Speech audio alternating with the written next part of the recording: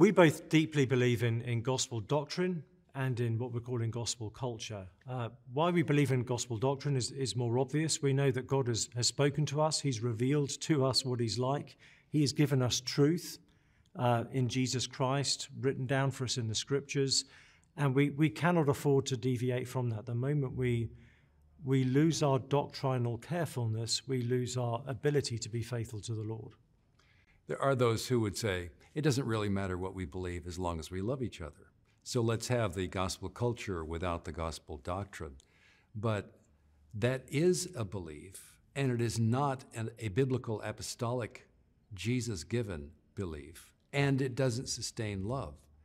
We know from Galatians 2:11 through 21, for example, that faithfulness to the gospel includes both the doctrine of justification by faith alone, we'll never cave on that, and the beauty of human relationships that very doctrine was given to us to create.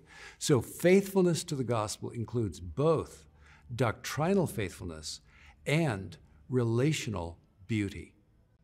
Because we recognize that actually the truth that we find in Scripture is designed to create a new human dynamic, yes, a different kind of community. It's not intended to hang in midair as a mere abstraction.